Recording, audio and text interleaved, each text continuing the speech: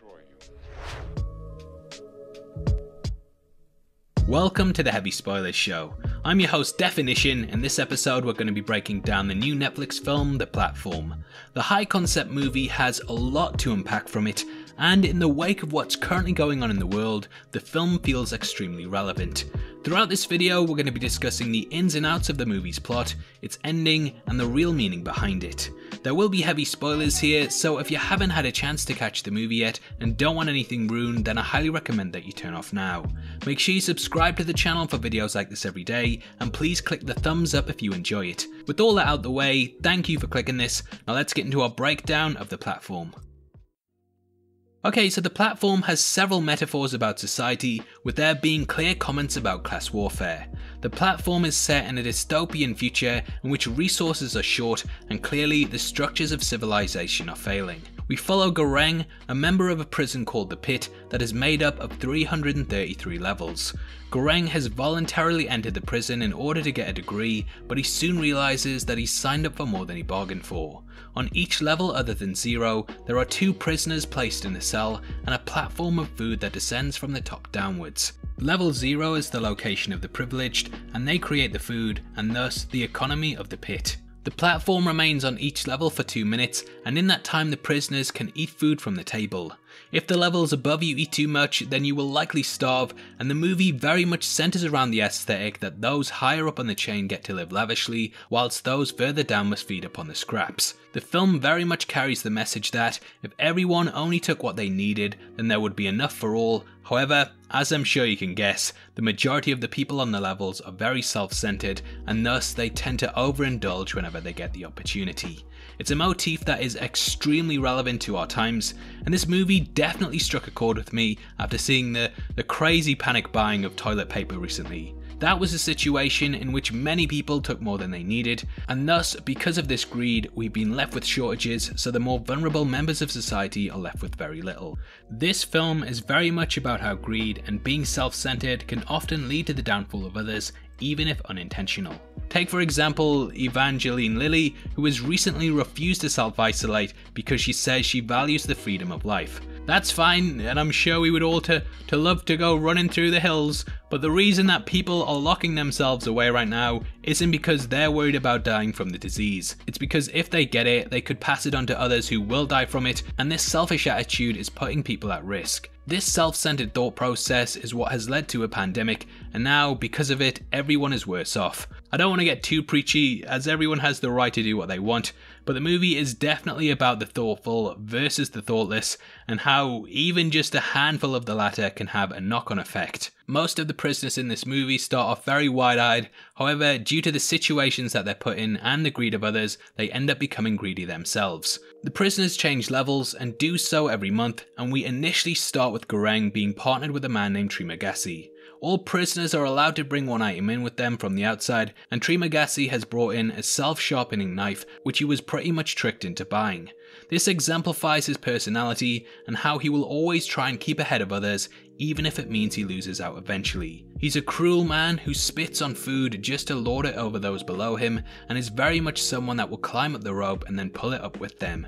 This is because he views society as tricking him into hedging his bets on one thing and then making him realize that it was all a scam. He killed an illegal immigrant by throwing a TV out of a window in anger after he was fooled, and he refuses to take responsibility for the things that he's done. He only gives Goreng what he gets in return information-wise, tries to take ownership of the word obviously, and won't even let Goreng come to his side of the room. It's very petty stuff, and it does showcase how certain members of society act. The food in the pit could be rationed out fairly, but Trimagasi would rather have the opportunity to potentially get more one day, even though we know that this is a trick to keep those who are truly in power constantly above him. There are comments on communism, and the movie definitely paints out the message that if things were more equal, then we would live in a fairer society. However, Trimagasi doesn't wish for this, as he does not view those around him as equal because he wants the opportunity to get more. This never really works out for him though, and there are times where he has to resort to things like cannibalism in order to potentially get to a higher level, when, if things were fairer, he would be fine every single month. He's basically that guy at work that you started off with, you know, the one then they became a supervisor and it completely changed the way they act. You know the guy, I think he's called Steven, but he's got a lisp, so he's called Steven. Now because of the outbreak that we're in, my friend was actually given a month at home to do work. However, for some reason, the people that had to remain on site said that it wasn't fair that his department were going to be off, so now he has to go back to work, even though the people who made an uproar will have to be in anyway. They made things worse for others even though they didn't have to, because they viewed things as being unfair. It speaks to human behaviour and how we will often try to bring down others with us. Similar to this, Trimagasi has very little power, so the power that he does get has completely corrupted him and he uses it to crap on others. Those above him will never accept him, but he's driven so much by his own ego that he sees himself as powerful and thus he becomes a figure of hate. Juxtaposing this, Goreng rises throughout the film, and this is exemplified in his choice of his item, which is the book Don Quixote. In that, a nobleman goes through so much due to the splendour that he receives that he loses his mind and ends up becoming a knight that serves the community instead of himself. That's a real top level view of it, but the book is very much exemplified in Goreng's journey. He's criticised for doing this and represents the academic not having first-hand experience of what they're talking about, but it does eventually provide him with the knowledge of how to help others. Goreng initially starts off refusing to eat the food, but of course hunger gets the better of him and he ends up giving in to the system, much in the same way that my wife ended up buying 900 toilet rolls because everyone else did. One day, another prisoner named Miharu comes down on the platform searching for a child. It's believed that this is her son, but as we get into the movie, we discover that this is untrue. She's an immigrant, and because of this, she falls into the other. Trimagasi villainizes her with lies, and you get the sense that he blames her for the way things are, rather than realizing that it's the system at fault and not her.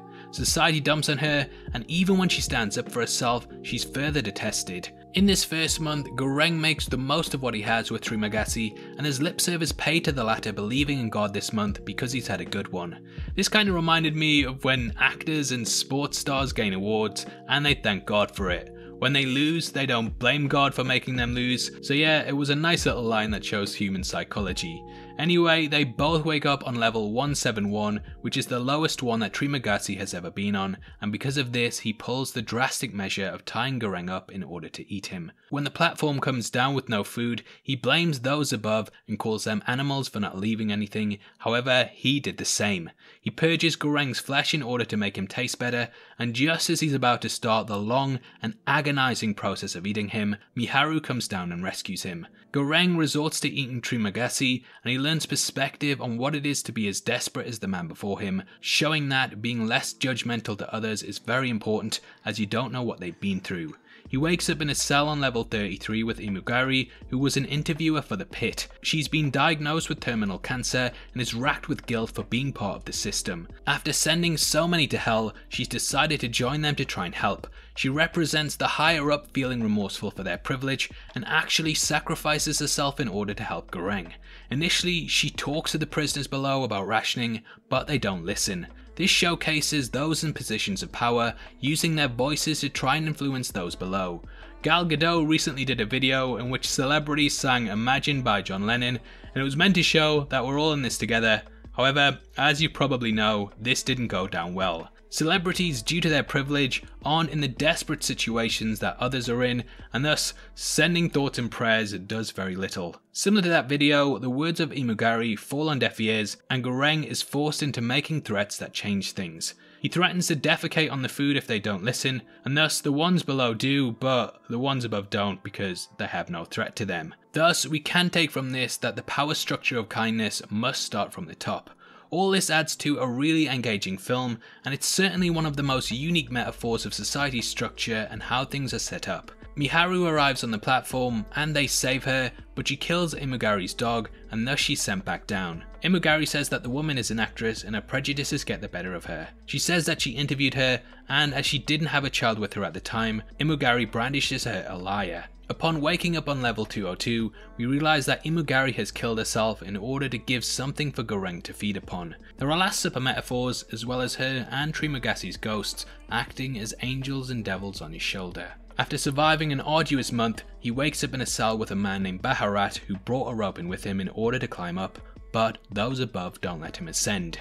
This could have destroyed the pair, However, the two decide to ride the lift down, rationing out the food to the cells. They've put their differences in race, attitude, and background aside, and thus there's a positive outcome. This shows that when we work together, instead of divided, we can survive and get by. Though this rationing is initially hated by the masses, after proving it works and convincing those through the process, they send a message to level 0. They initially think that the best way to do this is through protecting a perfect dessert and sending it back up, which shows that when we bond we can showcase that things can change. Through the descent they see people coveting money, their possessions and anything they can, even though it's completely pointless to the predicament that they're in. Upon arriving at the bottom, they discover Miharu's child, who is actually shown to be a girl, showcasing how things get twisted and change when we do not know the full story. They give the dessert to her to eat, cementing that she carries the message with her. After Baharat dies, Goreng puts the child on the platform and it travels back up to the top. This cements that it is possible to teach the children of our future that there are other ways to do things and that they must not become trapped into the same routines as us. Those higher up believe that no one below 16 was in the pit, and they enforce these lies, perhaps to free themselves of guilt. However, this showcases that there were indeed younger people suffering, and they would likely go on to grow up and become trapped in the same systems. If we are able to teach those going forward not to fall victim to the same mistakes as we did, then there will be progression that will eventually elevate us all. It shows us that we can use our actions and words to let the higher ups know that things must change. However, we too must be willing to make sacrifices in order to achieve this. At the bottom, Goreng goes off with the ghost of Trimagasi, showing that the old ways have died and it is possible that there can be a new way of thinking. Now before we get into the review, I just want to let you know we're giving away a free copy of the Star Wars Skywalker Saga box set to one random subscriber. All you have to do to be in with a chance of winning is like the video, subscribe to the channel and leave your thoughts on the film in the comment section below. The winner is going to be chosen at random on the 15th of April and the set will be shipped out from then to whoever gets the prize, so best of luck to everyone who takes part. Now what did I think of the movie overall? Well, whilst I definitely don't think that the platform is for everyone, those who appreciate films that have a lot of social commentary in will definitely lap this up. There's a lot going on and it carries a powerful message with it. The movie is well acted and presented and it stands as probably the best Netflix original this year. Due to the times that we currently live in, I feel like the platform is extremely relevant and should definitely be something that people check out even if they don't agree with all of the key themes. The platform was great and I think it will be a big talking point going forward. It's a movie that stuck with me long after watching it and because of that it gets a 9 out of 10. Now obviously I'd love to hear your thoughts on the platform and what you took from the movie. Comment below and let me know, and if you enjoyed this video then please give it a thumbs up and make sure you check out our breakdown of Westworld Season 3 Episode 1, which is going to be linked at the end. If you want to support the channel from as little as 99 cents a month then please click the join button below. We massively appreciate it and as a thank you get access to content early. If you want to come chat to us after the show, either follow us at DefinitionYT or click the Discord link in the description below. Those are the best ways to keep up to date with heavy spoilers, so hopefully we see you over there very soon. This is a channel for people who are mad into movies, so if that's the kind of thing you like, hit subscribe. Huge thank you for taking the time to watch this. I've been Definition, you've been the best, and I'll see you next time. Take care, peace.